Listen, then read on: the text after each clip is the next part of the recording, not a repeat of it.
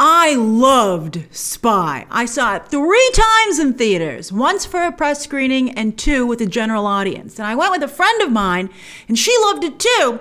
So this morning I was talking to her, and I was like, Melissa McCarthy has a new movie coming out where she plays a superhero.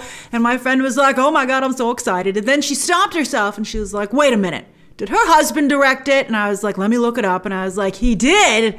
And he not only directed it, but he wrote it too. Now, I'm happy they have such a great relationship, but it's been the pattern that when Melissa McCarthy makes a movie with her husband, it tends to be pretty bad. So I'm scared. Although to be fair, Paul Feig really let her down with Ghostbusters, so I guess there is no magic pairing for her. But when Melissa McCarthy is good, she's really good. And Octavia Spencer's here, so I really hope that this is like the one good movie that Ben Falcone has ever made. All right, let's take a look.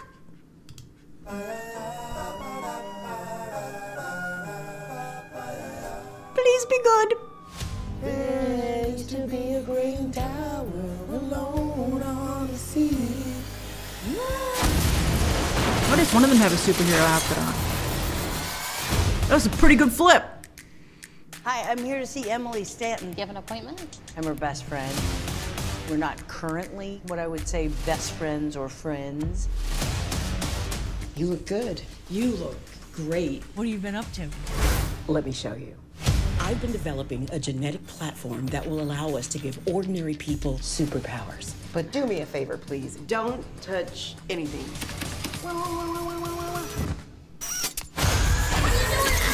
Ooh, right in the face. Dear God, Lydia. Do you have any idea what you've done? You just took our only formula for super strength. Everything about you will become stronger.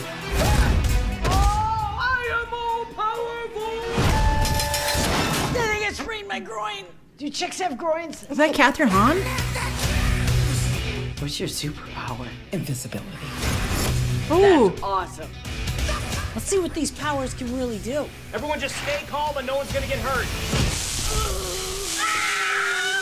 Em, stop! That's her husband, by the way. And this not funny gag. Don't film this, sir. It's a mistake. Thunder Force, remember it. For the first time in history, we're seeing real-life superheroes fighting crime. She's got one move, apparently. But we're also seeing a new kind. Oh, wow. This city deserves what's coming to it. Boom. Is that couldn't have been Uma Thurman. It's go time. I know that Jason Bateman's in this movie too. Where's he? Oh, we've got to rethink this car. Yeah. That's a good one. How can we not stop 2 chicks in their 40s? God, what's that smell? It's the suits. We can't wash them. Lydia, do not throw that bus. I can't hear you because I'm literally throwing a bus. So I guess she has super strength. It's super strength and invisibility. I'm sorry. That's on me. There he is. You'd think Cancer, but Capricorn actually Sag Moon and all kinds of things rising. That's messed up. I hope that's not his only part in the film. Who was that blonde woman? No, it's someone else. She's looking a lot like Uma Thurman, though.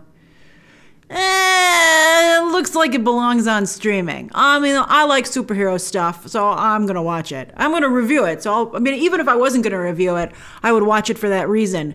But, man, I wish that Ben Falcone had come up with this idea and then given it to someone else, because this just looks, it looks like, lazy. I guess that's the best way to describe it. I don't think they really worked really hard on the jokes. Also, they also didn't work very hard on the casting. I mean, with all due respect to Bobby Cannavale, he's everywhere. He was in Spy.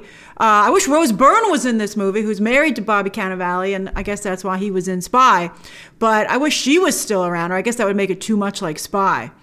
But, yeah.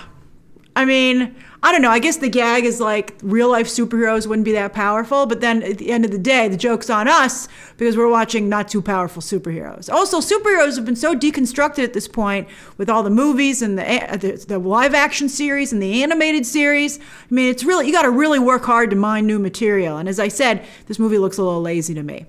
but I shall watch it. So people like superhero stuff. So in that way, it's money in the bank. So will you watch it? I bet almost every single one of you will say yes. I mean, it's on Netflix. Why not give it a shot? All right, so share your thoughts down below. Thank you for watching with me. Subscribe today. And of course, as always, you can check out some more videos right now.